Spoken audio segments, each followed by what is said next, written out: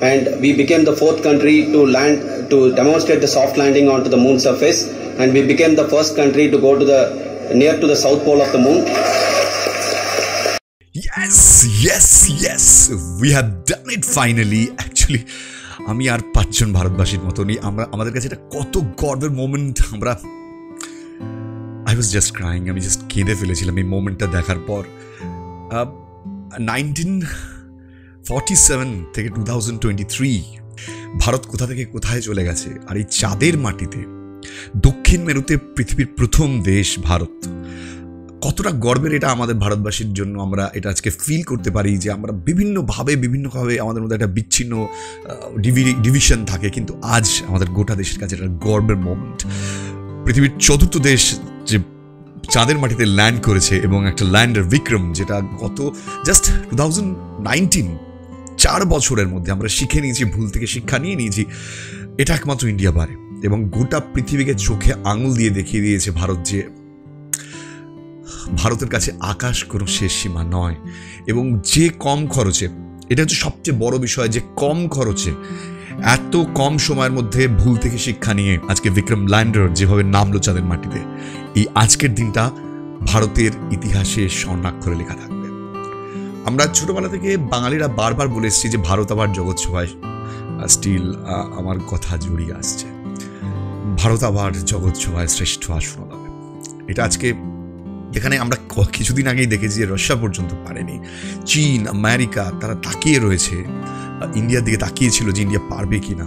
যেখানে চীন চেষ্টা করেছিল এর আগে, কিন্তু এখনো পর্যন্ত পৃথিবীর কোনো দেশ চাঁদের এই প্রান্তে, যে প্রান্তটা আমরা দেখতে পারি না, একেবারে উল্টো দিকের প্রান্ত রয়েছে, যে প্রান্তটা অন্ধকার থাকে মূলত, সেই প্রান্তে ল্যান্ড করালো বিক্রমকে।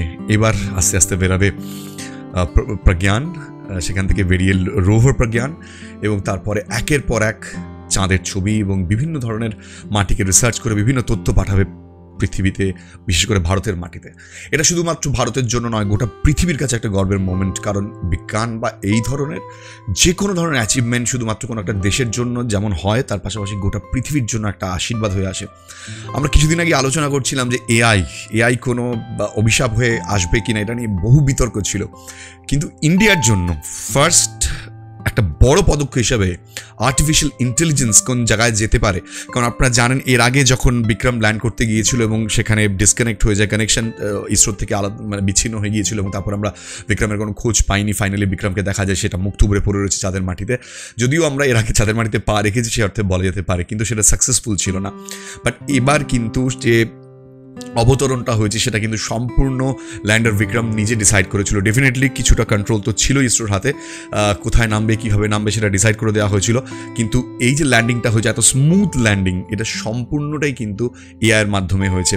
এর আগে যে ভুলটা হয়েছিল সেই ভুল থেকে 4টে শিক্ষা মূলত ইন্ডিয়া নিয়েছিল, এবং সেখানে বেশ কিছু এক্সপেরিমেন্ট নতুন করে করা হয়েছিল। তার মধ্যে সবচেয়ে বড় যেটা ছিল সেটা হচ্ছে সফটওয়্যারগুলোকে আপগ্রেড করা হয়েছিল। গতবার যে সফটওয়্যারগুলো ব্যবহার করা হয়েছিল সেগুলোকে চেঞ্জ করা হয়েছিল। আর এই যে ল্যান্ডার বিক্রম, তার যে ওয়েট ক্যালকুলেশনটা, মানে সে যখন নামবে, যে ফোর্সে নামবে, সেই ফোর্সে তার যে স্ট্যান্ডগুলো রয়েছে, যার উপর সে দাঁড়িয়ে রয়েছে, সেটা 1.5 গুণ সেই ফোর্স, যে ফোর্সে নামবে তার থেকে 1.5 গুণ শক্তি সেটা সহ্য করতে পারে।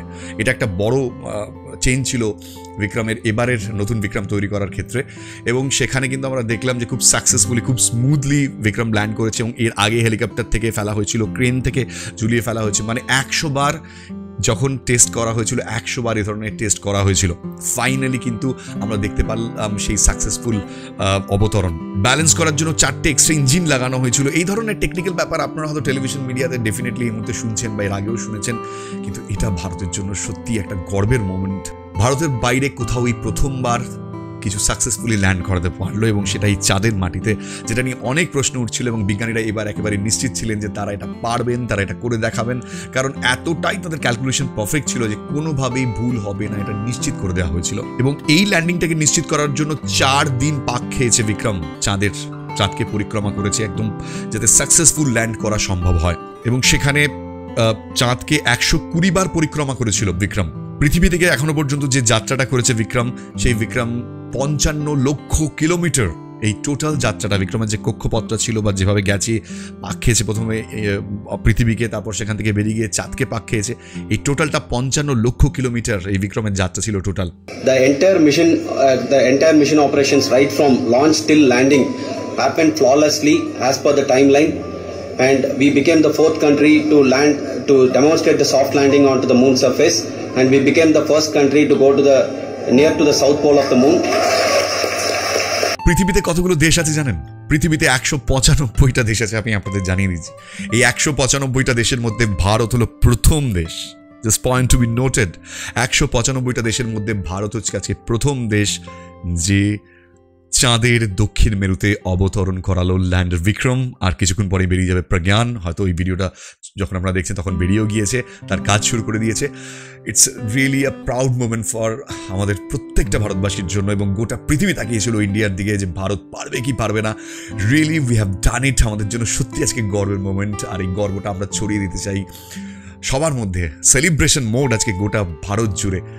আর সবচেয়ে বড় যেটা, ভারতের বিজ্ঞানীরা তারা যেটা করে দেখালো সেটা হ্যাটস অফ টু দেম। গোটা পৃথিবী আজকে ভারতের পায়ের সামনে এসে বসবে। এই এত কম খরচে যে মহাকাশে চাঁদে কোনো ল্যান্ডার পাঠানো যেতে পারে বা রোভার পাঠানো যেতে পারে, এটা ভারত গোটা পৃথিবীকে আজকে দেখিয়ে দিল। যে আমেরিকা একদিন ভারতকে কটূক্তি করেছিল, নিউ ইয়র্ক টাইমস তাদের পত্রিকাতে ছেপেছিল যে ভারত যাবে চাঁদে, আজকে ভারতই শুধু চাঁদে পা রাখলো না, আজ ভারতই চাঁদের মাটিতে অবতরণ করালো না নিজের রোভার বা ল্যান্ডার, ভারত এমন এক গোলার্ধে অবতরণ করালো যেটা আমেরিকা এখনো পর্যন্ত পারেনি। সো আমাদের বিজ্ঞানীদের জন্য একটা বিগ বিগ বিগ স্যালুট। ऐसी ऐतिहासिक घटनाएं राष्ट्र जीवन की चिरंजीव चेतना बन जाती है। আসুন একটু পেছনে ফিরে তাকাই, ভারতের এই গর্বের অভিযান ঠিক কিভাবে শুরু হয়েছিল। 1962 ডক্টর বিক্রম সারাভাই তারা যে স্বপ্নটা দেখেছিলেন ভারত এই 60 বছরে, সেই স্বপ্নটাকে এমন একটা জায়গায় নিয়ে এসেছে না। আবারও বলছি, এটা শুধুমাত্র ভারতের জন্য গর্বের নয়, একটা অপমানের বিরুদ্ধে জোরে একটা কুশিয়ে চড়। কিভাবে? আজ বলি সেই গল্প। ভারতের স্পেস মিশন শুরু হয়েছিল অনেক দিন আগেই। 1962-তে তৈরি হয়েছিল Indian national committee for space research, যা পরবর্তীকালে 1969-এ ইসরোয়ে পরিণত হয়। Doctor Vikram Sarabhai, one of the pioneers of India's space research programme. এই বিক্রম সারাভাইরা যে স্বপ্ন দেখেছিলেন 1962, একটা ছবি মনে পড়ছে কিনা আপনাদের জানি না, সেই ছবিতে রকেটের কিছু অ্যাসেম্বল টুকরো নিয়ে যাওয়া হচ্ছে সাইকেলের ক্যারিয়ারে করে। এইভাবে শুরু করেছিল ভারত। 1962-তে শুরু হওয়ার পর 1963-তে প্রথম রকেট লঞ্চ করেছিল ভারত। আর সেই ভারত আজকে কোথায় পৌঁছে গিয়েছে?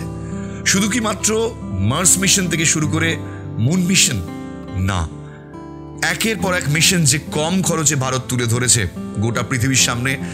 বিভিন্ন দেশ কিন্তু আজকে ভারতের দিকে তাকিয়ে রয়েছে। অর্থাৎ 60 বছরের ইতিহাস বদলে দিচ্ছে ভারত। শুধুই কি চন্দ্রযান 3 ভারত কোথায় কোথায় আগামী দিনে পথ দেখাবে গোটা পৃথিবীকে একটু জেনে নিই আমরা। এরপরই ভারতের টার্গেট রয়েছে গগনযান, যে যানে করে মহাকাশে পাড়ি দেবে মানব। ভারত চাইছে একটি ইন্টারন্যাশনাল স্পেস স্টেশন তৈরি করতে, নিজের স্পেস স্টেশন। কারণ এখনো পর্যন্ত 2টি স্পেস স্টেশন রয়েছে মহাকাশে। বেশ কিছু দেশের যৌথ উদ্যোগে তৈরি হয়েছে ইন্টারন্যাশনাল স্পেস স্টেশন। আরেকটি রয়েছে টিয়াঙ্গন স্পেস স্টেশন, যেটি চায়নার কন্ট্রোলে রয়েছে। ভারত চায় নিজের স্পেস স্টেশন, আর তার জন্য 2030-এর লক্ষ্যমাত্রা ঠিক করেছে ভারত। শুক্র গ্রহে অরবিটার পাঠাতে চায় ভারত, এবং তার জন্য কিন্তু ইতিমধ্যেই লড়াই শুরু হয়ে গিয়েছে।